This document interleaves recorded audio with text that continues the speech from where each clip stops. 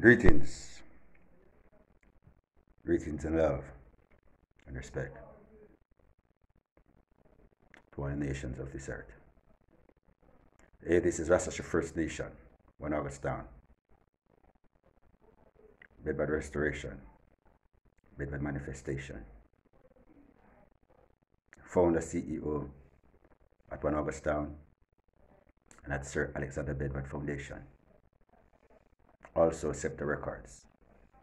Thank you. As I'm here today, we continue the upliftment and education and edifying of the Right Honorable Sir Alexander Bedford, the most successful revivalist ever existed in the Northern Kingdom, and the most successful Black people's organization in the Northern Kingdom.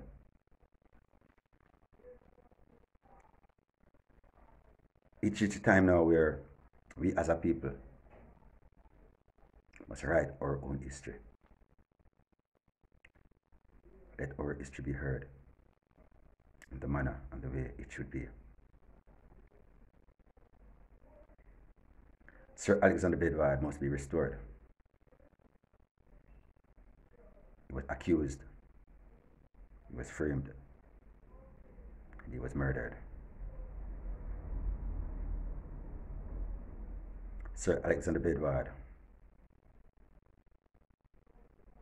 educated us.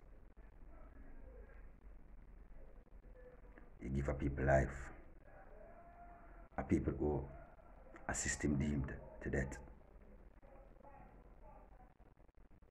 In all his existence in flesh, he fight for the upliftment of the Black people.